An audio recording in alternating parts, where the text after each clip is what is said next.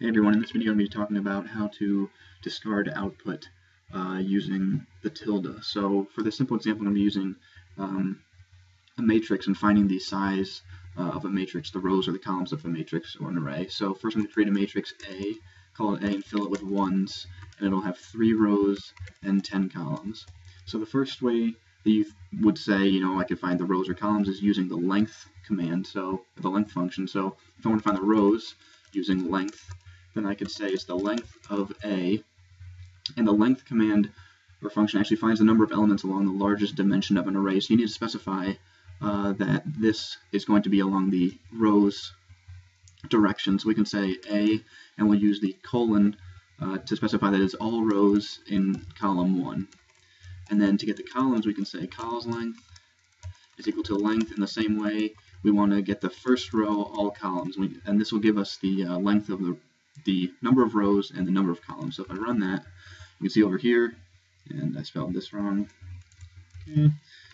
Run again. So you can see the number of rows is 3 and the number of columns is 10. Okay, but this is kind of confusing. It can get kind of clunky, and we don't even want rows. So to get what we wanted, we would have this as our code. Okay, so instead of this perhaps confusing code, you can use size. So let's use size.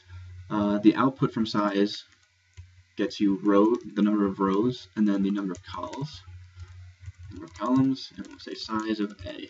And if we run this one, then we can see that it gives us rows 3, columns 10, but we don't want the rows. So what you can do is one of the ways you can do this is actually use this function, and then you can say clear vars, and then delete the name that you don't want. So if we run that, you can see that now no longer do we have the rows showing up, and now this is 2 lines of code. So what's an easier way to do this?